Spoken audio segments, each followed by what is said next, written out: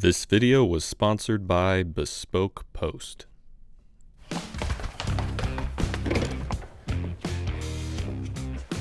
Hey, welcome to another video. In this video, we're gonna have some fun. Let me tell you why. A few weeks ago, my buddy Jonathan Katz-Moses sent me this little piece of metal.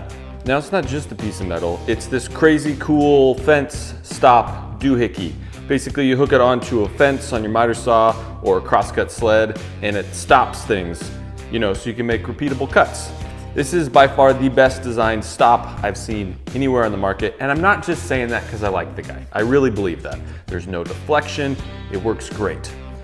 The problem is, it doesn't fit on my crosscut sled. It fits on my miter saw fence, great. It doesn't fit on my crosscut sled, it's not designed to hook on there. So, I'm gonna make my own crosscut sled. And I'm gonna attempt to do it without going to the store. Why? Well, number one, I'm lazy, and number two, I think it'd just be fun to try and make a crosscut sled just with whatever I have laying around in the shop. Now, fortunately for me, I have a lot of random Amazon purchases and things, so this will probably be pretty easy. But you can watch me struggle through trying to make a crosscut sled.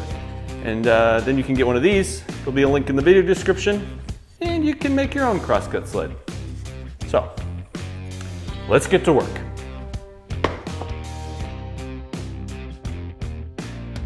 White snow, red sky, reach up. I have a ridiculous amount of plywood scraps, so that's no problem. I'm planning on building pretty much the whole thing out of plywood.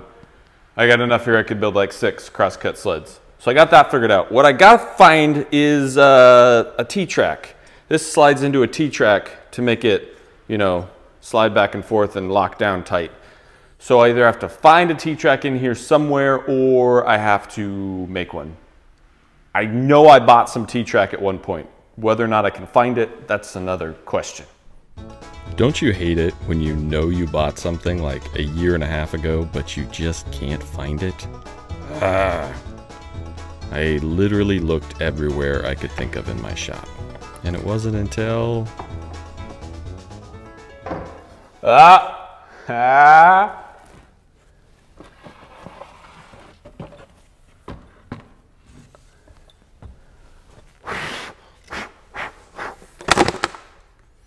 found one piece, but I think that's all I need, so I'm going with it. So this is much longer than I need, but it's okay because it's aluminum, so I can cut it down. I don't even remember why I bought this. But there you go, a piece of T-track. So in theory, this stop slides into here. The question is, will it work? Because sometimes the bolts don't fit. Not all bolts fit all the T-track, so we'll see here. Hey, it does work. Okay, so my plan is I'm gonna mount this on top of the sled and then I can slide the stop back and forth. So this will be the top. This will slide back and forth. Now I just got to build the sled. Also in here, I found a few of these little hold down clamp thingies. So if I have enough of this left over, I might be able to incorporate some tracks into the sled and add some little hold down clamps. We'll see. I don't know. I had a general idea of the design of the sled in my head, just from seeing other sleds, you know, in various places. I wanted it to be made out of 3/4 inch material, and of course, that was at the very bottom of the pile. But I happened to find a unused sheet of 4x8 birch, pre-finished, which is going to be great because the pre-finished surface is nice and slick, which I'm hoping will allow it to slide on top of the saw a little easier. So the first thing I did was cut out the base plate for the crosscut sled. I ripped it down on the table saw, and then because I'm lazy and didn't want to get out the track saw, I just trimmed it down to size using the miter saw. And wouldn't you know it, slides around pretty good. It does have a slight bow to it, but I think once I get it all braced, that will be taken care of. The next thing I needed to do was find something to make my miter slot guide things out of. I was looking for a piece of hard maple, and after a little digging, I found the perfect piece. All right, I'm at a crossroads. Like I said, my original plan was to take this piece of T-track and stick it on top of the front fence so that I could slide the stop back and forth. But I was digging around looking for some hard maple to do my miter little guide things, and I found this thing. 36-inch piece of, you know, extruded aluminum T-track top. So now I'm like, could I make this part of my front fence? Now the issue here is, as you know, the blade has to pass through whatever the material is. Can I just cut through aluminum on the table saw? I know I can do it on the miter saw. And I'd only have to do it once to get my initial, you know, line. But will it destroy me and or my table saw? I don't know. Should I just go for it? I mean, you only live once and you have 10 fingers, so you might as well take a few risks. So after deciding to go in that direction, I ran my hard maple through the joiner to get a nice straight edge, and then I cut down 2 pieces that will be my miter slot guide thingies. I wanted them to be, you know, nice and snug in there, but not so snug that there was any resistance. They needed to move freely without racking left to right. After getting them cut to the proper size, I ran them through the planer to thin them down until they were just under the top surface of the table saw. Then, because they were under and I needed to attach them to the bottom of the sled, I needed to lift them up a little bit. I did this simply by putting a few pennies in that miter slot just to raise them up above the surface of the table saw. Then I brought my fence over until it was the distance I wanted it from the blade. For this I did 12 inches. And then I added some CA glue to the top of each one of those hard maple miter slot guides. Then I applied some of the accelerator spray onto the base piece of the sled, and making sure that that base piece was firm and flush against my fence, I just laid it down and pressed until the glue was dry. After a few minutes of rubbing the bottom of my sled like I like it a lot, I flipped it over and my miter slot guides were securely fastened, but not really securely fastened. With the pre-finished ply, I wasn't confident that they'd stay put, so I drilled a few countersunk holes through each guide, and I added some 3/4 inch screws to make sure that they stayed exactly where I wanted them. Okay, so I have my miter guides attached to the base of my sled. It's sliding pretty good. I think it could be better, but I'm also gonna paste wax everything up, and I'm not gonna fine tune it yet because once I put those brace pieces on, there's a little bit of a bend to the base of the sled. And I think when I put those brace pieces on the front and back, it'll straighten that out, and that might actually make it run a little better. So I don't want to adjust anything until I have that done. So now I got to figure out the front and the back. I decided to go for the aluminum fence. I'm just going to cut through it with my table saw, see what happens. But I'm also going to brace it with some regular plywood. So it's going to be wood, aluminum, and then there'll be another brace piece on the front. Let's do it. So with a loose plan in place, I started ripping down plywood. Now I'm going to laminate up a few pieces of plywood together to make a nice 1.5 inch thick fence on the front and the back. I'm just cutting down some pieces of 3/4 inch ply roughly, and then I'll slather them in glue and clamp them together. Like this. See, I just said I was going to do this and now I'm doing it, because I don't want to let you guys down. So after all my pieces were good and smeared with glue, I put them in clamps, and the only thing to do now was to sit around and wait for glue to dry. So I did what I always do while I wait for glue to dry. I played a few soulful songs on my tin whistle, and I invented a few new sports for my future woodshop Olympic Games that I'm planning in the near future. This one's called hover chair. This video was sponsored by Bespoke Post. Bespoke Post is a monthly membership club delivering a monthly box full of awesome top shelf goods from under the radar brands. Things like home bar stuff, outdoor gear, style, and so much more. They just sent me a box. Let's open it up and see what we got. The nice thing about Bespoke Post is the flexibility. You want to skip a month, return or exchange a box, pause your subscription, or cancel altogether? No sweat. It's free to join, and with no commitment, it's also hassle-free. In this box, I got this awesome Damascus steel knife with a leather case. I got this mini aging barrel so I can age my own liquor now. And I got this cool bootlegger's bottle to hold said aged liquor. The lineup of limited run boxes is constantly changing, so you're always going to get something new. It's like you're just giving yourself a gift every month. And because each box has over a $70 value inside, you know whatever you get, it's going to be good. So if you want to try one of these cool boxes, here's what you're going to want to do.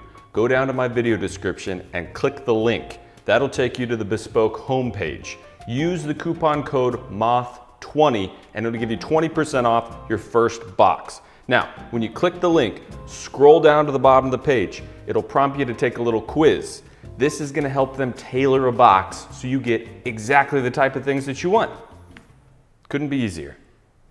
After a few hours of clowning around the shop, my glue was sufficiently dry, so I took my brace pieces out of clamps and started working on cleaning them up to get them ready for my sled.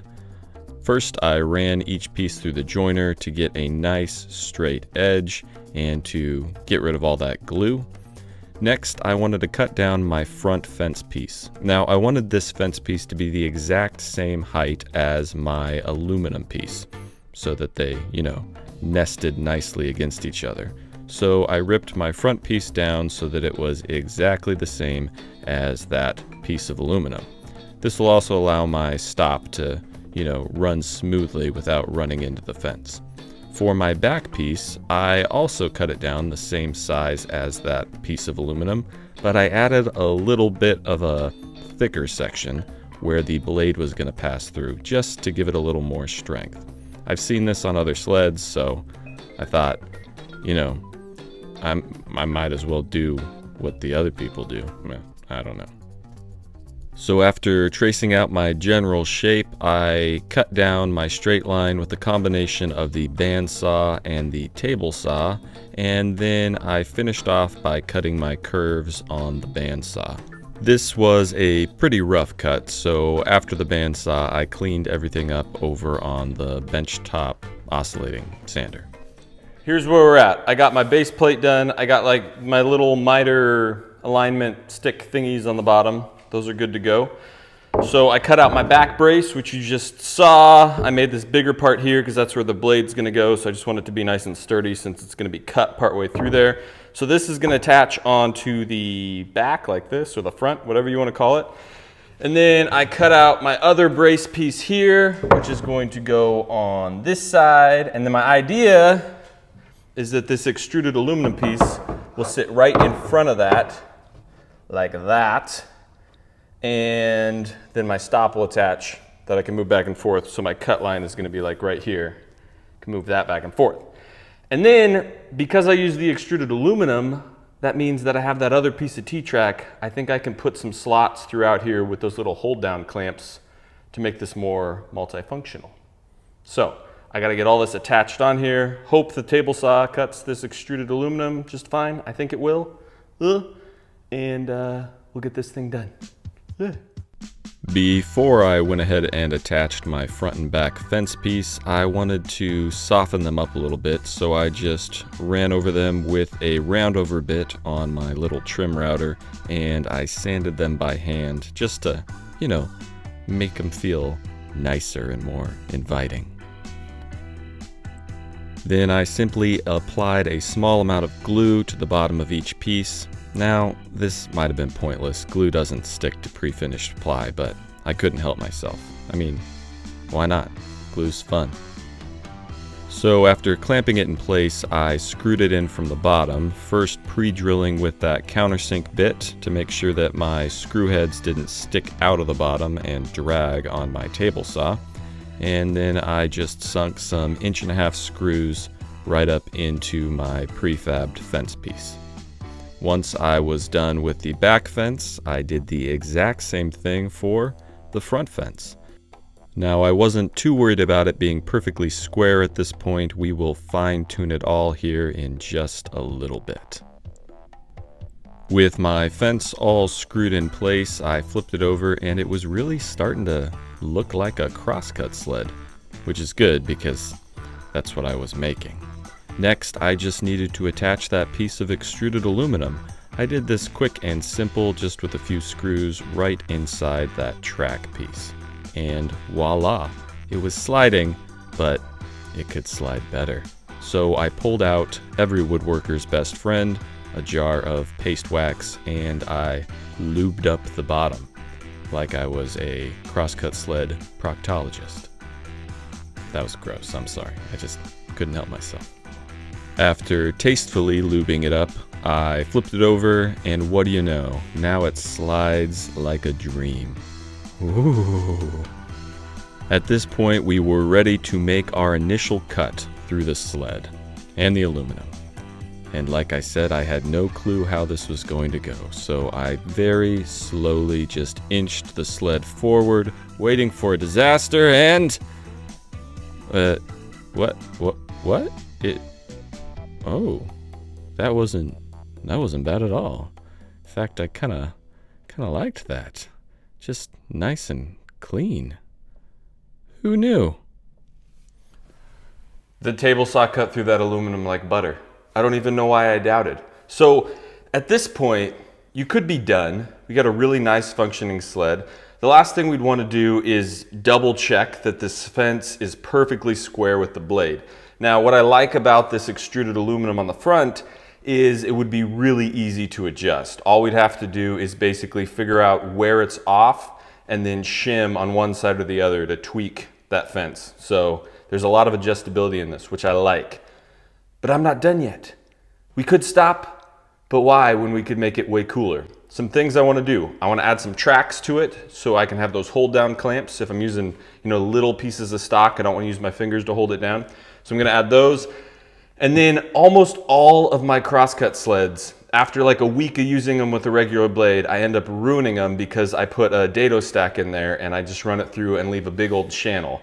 And then you don't have the zero clearance anymore. So I want to figure out a way that I can make this adaptable to either have a dado stack or a regular blade. So that's what I'm going to do now. Let's do it. Actually, before we do that, I'm going to do what I said we should do and make sure the fence is perfectly square. It was actually off a few thousandths of an inch, so I just inserted some shims on the left side. For shims, I just used playing cards. And then I ran a board through the saw using the crosscut sled, and with a square I tested to, well, make sure it was square. And it was. Perfect. Now to add our T-tracks on the surface of the sled. Now, lots of people would probably just dado in a groove and drop them in place, but that seemed way too complicated.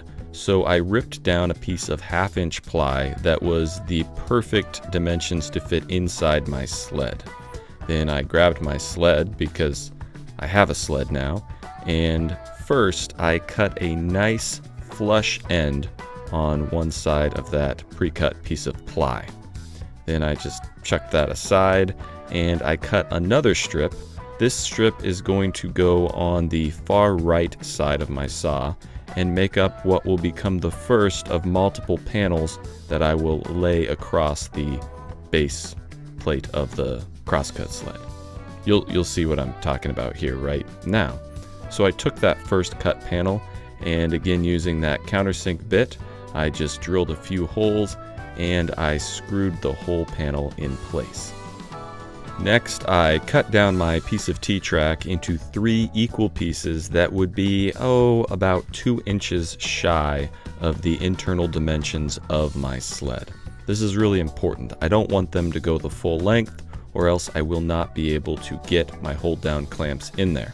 Or if I put them in there, they'll be locked in permanently, which means they could, and most likely, be in the way at some point. I wanted to be able to remove them, hence the fact that I'm leaving that little gap up towards the top of the sled. So after cutting my first piece of aluminum, I then slid my plywood over until it was perfectly flush against that T-track, and I ran it back through the table saw, cutting a nice little strip that perfectly fit between that T-track and my table saw blade. Now this strip is the most important strip in the entire top of the sled. Because I'm only screwing it in place, that means I can remove it.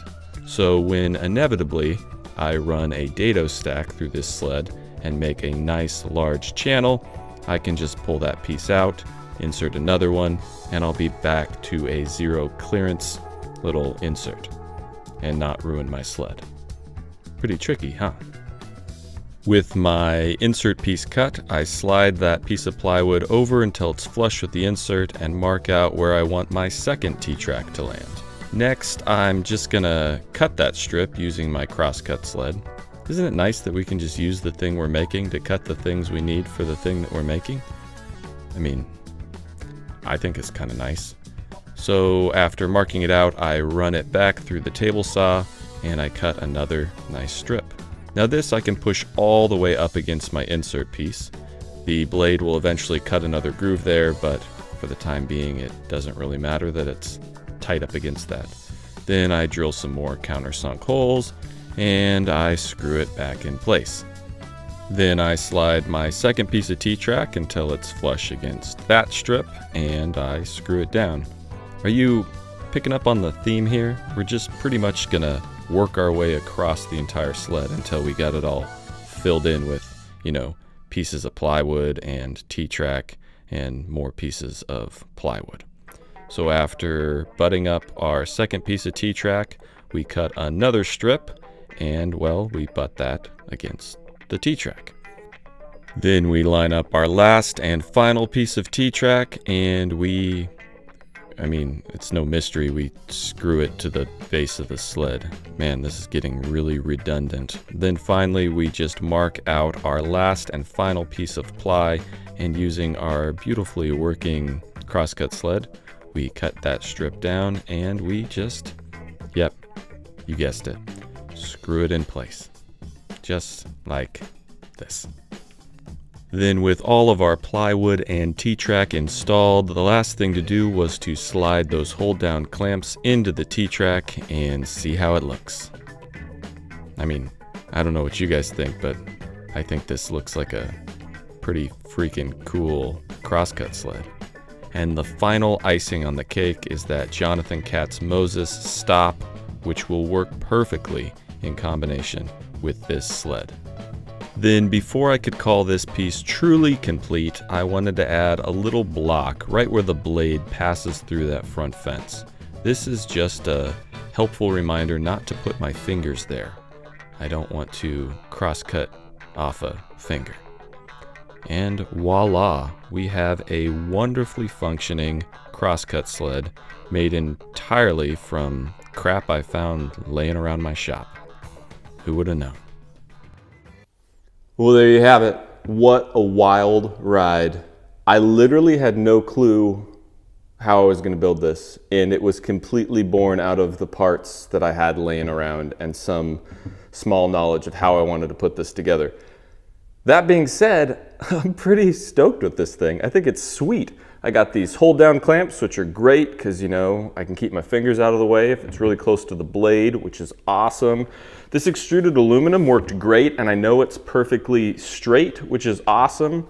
The one thing I don't love about the extruded aluminum is it's not like a piece of hardwood where I'm gonna get a really nice crisp cut as, like, you know, a sacrificial back piece. But the cool thing about Jonathan's stop is that it extends out. It doesn't have to be flush against the fence like this. It can move out, I don't know, probably 1.5 inches, 2 inches almost. So I could very easily put a sacrificial piece of hardwood on here so I get nice crisp cuts over at this side of the fence, and it's still gonna have plenty of room. The other thing I like about this is that I did the top in these different sections. So if one section gets damaged or I mess it up, I can always just pull it out and throw another one in there. And if I want to do a dado stack, this little strip here can come out. I can put another insert in that's wide enough for my dado stack, and then I can put this one back in when I'm done. So it's pretty universal. It's amazing what you can build finding things around your shop. Now, I'm going to link everything you need for this in the video description below, but if you buy one thing here, buy this J. Katz Moses stop. It's amazing. It'll work great for the crosscut sled. It'll work great for your miter saw fence. You can use this all over the place. And they're not that expensive. I think they're like 35 bucks, 40 bucks, something like that. So pick one of these up in the link down below. Now, I got to get back to building the boat.